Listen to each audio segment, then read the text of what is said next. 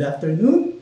This is me, Joshua, and beside me you have JC right here. And I welcome you to Pixelate's Basic Software Training Program. Here at Pixelate, we aim to teach you and to help you guys learn about the latest technologies found in the web, as well as to inspire others to learn how to develop their own software, as well as to establish their own applications and to build their own services. So, with that in mind and with that vision in mind, we came up with this tutorial and this training program in order to help you guys to learn how to make your own applications, as well as to teach you guys what we are already using here in our company. So, for the first topic, we have Git version control and GitLab. You might ask, what is Git? So for those of you who are not aware of what is Git, Git is a free and open source distributed version control system. So a version control system is a way of handling file versioning based on your changes. So for example, you have a single file and then you modified it and then you want to save a snap, or rather you want to save that specific instance without losing the previous one. So what's going to happen is your first instance is going to be saved, as well as your second instance. So think of it as a way of handling different versions of your files. So if you have several versions, let's say 4 versions, what's going to happen is Git has 4 versions of those files, meaning version 1, 2, 3, and 4. And then you can swap versions based on based on what you want to use the version of this instance. Let's say you want to use the version 2, so you can use the version 2 anytime you want. As well as you can also use the version 4 anytime you want as well, without losing all of those at all. So Git is useful for those of you who are new to version control. And then for people also who never used Git in the first place. And then lastly, for those who use Git GUI tools, because Git is mostly used in a terminal sense. But that does not mean that Git does not have a UI itself. So there are several applications that provide UI for Git itself. So for the installation, you simply go to git-scm.com and then you download the latest version for the application itself based on your operating system. So once you do that, you simply install Git, and then after installing Git, you now have an instance of Git in your laptop or in your machine. So once that is installed, you need to first set up your Git instance. So later on, we're going to demonstrate how to set up your own Git instance. So first, you're going to check the version. So you will see here that you have several commands to run in a terminal. So first step would be to check the version. Now why is that? Because Git's behavior is different for each version. That's why we recommend that you first check the version of your Git in order to look for the specific documentation for that version. Next is you're going to set your configuration values. So what are these configuration values? Namely these two. These two values are important in order to tell Git that that your user, which is you yourself, has a specific name and email. Because Git utilizes the name and the email as a way of identifying who created the commit, who pushed the commit, and then who sent those commits, or rather who merged, and everything else in between. For the getting started feature, you have 2 common scenarios. So the first scenario would be your project is on your local machine. So that is the most common instance. And then another instance would be you have an existing project on your remote, or rather in this case in GitLab. So for instance, your project is on your local machine, what you need to first do is to initialize a repository. Now, a Git repository is a virtual storage of your project. So think of it as a bucket of some sort. So Any changes you make to your code base will be stored in the buckets. And any changes you apply or you update or you delete will be stored permanently in your virtual storage. So it allows you to save versions of your code. Meaning, if you initialize your Git at the very first, or rather at the very start of a project, or a very beginning of the project code base, as long as you use Git and you continue to commit and update and merge, your entire code base version is kept in a safe storage. No matter what happens, all of your code's evolution as well as devolution for that matter is saved in your virtual storage. So all of the changes are tracked inside a Git repository. So no changes are left behind. So everything is stored. So in case you, for example, in case you break your code at a later point in time, you can always roll back to a previous version. So there's no harm with that. So with that in mind, you can safely code, and as well as you will not be able, or rather you are not afraid to commit mistakes that much, because you can simply roll back in a safe point in time, or rather in a stable point in time. So in order to initialize a repository, you simply need to type git init. So what this does is it initializes your Git repository in your current directory, wherever they may be. Next, before you make any movements with your repository, you need to first check the status of your repository using Git status. So what does Git status do? Git status basically shows you the status of your repository, as well as to check for any changes whatsoever. And then next, we will need to add a git ignore file. So you may ask, what is a git ignore file? A git ignore file is a type of file that tells Git itself that whenever you encounter a file type of this extension, you ignore the changes from that, or rather you do not include them in the Git itself. So there are instances that you do not want to commit some files inside of a Git repository. For example, the also dreaded node modules, the heaviest matter in the universe for that matter.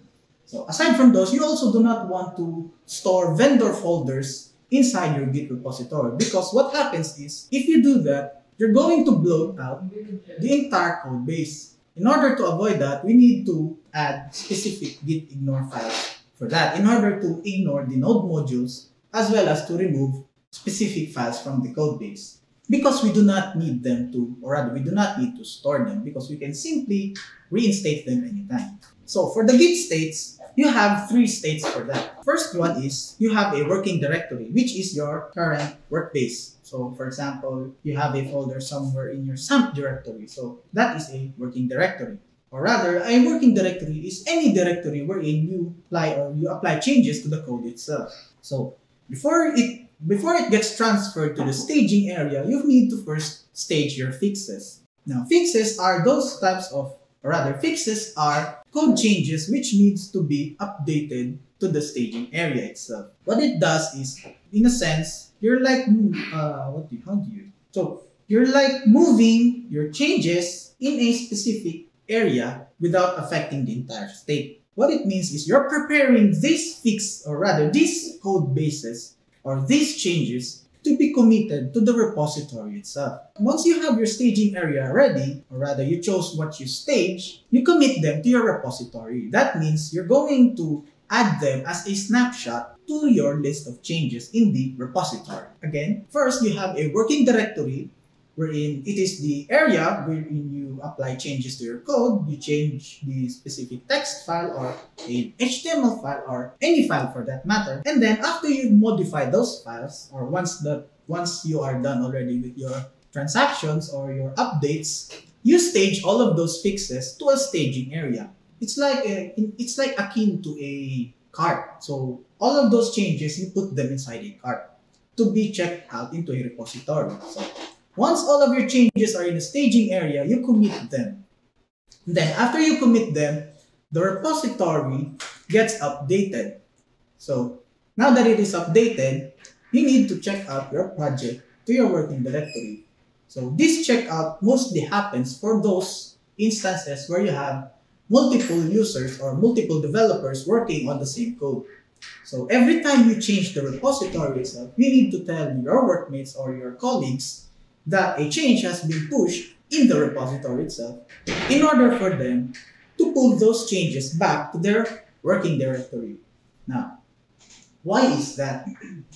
It is built that way because Git is a decentralized system, meaning every user who has a copy of the repository has a complete copy of the repository itself. So in a sense, if you have, let's say, 5 developers or 5 colleagues, if you all check out the same repository, all of you have the exact copy of those files across all of those 5 machines. Meaning, if one of you, in case one of you fails or one machine fails, you have 4 redundant copies of that same repository, as well as the one in the cloud, in case you have a cloud instance. So, whatever happens, your Git repository will always be intact as long as they have multiple copies of it. Next, before you make any movements with your repository, you need to first check the status of your repository using Git Status. So what does Git Status do? Git Status basically shows you the status of your repository as well as to check for any changes whatsoever. And then next, we will need to add a git ignore file. So you may ask, what is a git ignore file? A git ignore file is a type of file that tells Git itself that whenever you encounter a file type of this extension, you ignore the changes from that, or rather, you do not include them in the Git itself. So there are instances that you do not want to commit some files inside of a Git repository. For example, the also dreaded node modules, the heaviest matter in the universe for that matter. So aside from those, you also do not want to store vendor folders inside your Git repository, because what happens is, if you do that, you're going to bloat out the entire code base. So in order to avoid that, we need to add specific git ignore files for that in order to ignore the node modules as well as to remove specific files from the code base. Because we do not need them to, or rather we do not need to store them, because we can simply reinstate them anytime. So for the Git states, you have 3 states for that. The first one is you have a working directory, which is your current workspace. So for example, you have a folder somewhere in your SAMP directory. So that is a working directory. Or rather, a working directory is any directory wherein you apply changes to the code itself. So before it gets transferred to the staging area, you need to first stage your fixes. Now, fixes are those types of, or rather, fixes are code changes which needs to be updated to the staging area itself. So what it does is, in a sense, you're like you're like moving your changes in a specific area without affecting the entire state. So what it means is you're preparing this fix, or rather these code bases or these changes, to be committed to the repository itself. Now, once you have your staging area ready, or rather you chose what you stage, you commit them to your repository. That means you're going to add them as a snapshot to your list of changes in the repository. So again, to repeat, first you have a working directory wherein it is the area wherein you apply changes to your code, you change the specific text file or an HTML file or any file for that matter.